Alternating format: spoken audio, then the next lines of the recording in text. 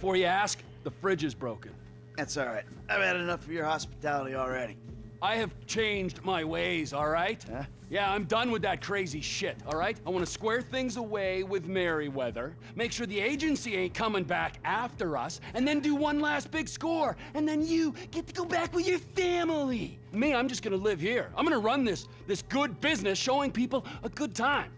Bust Brad out of prison, and then, you know, happy. So how'd you come by this place anyway? Had it for ages. So you must know Leon, the old manager. Leon? I didn't know. Yeah, whatever, man. So what's going on here? What's going on is the big one. A long, long time ago in a faraway place, there were 3 guys. Michael, Trevor, and Lester. And Brad. Yeah, sure, Brad was there sometimes as well. I mean, there were other guys, though, too. So, anyway, we, robbed and lied and we hurt people. Pretty much lived a low-life kind of existence. But always dreaming of one thing and one thing only. The big one. The big one. The big one! What is the big one?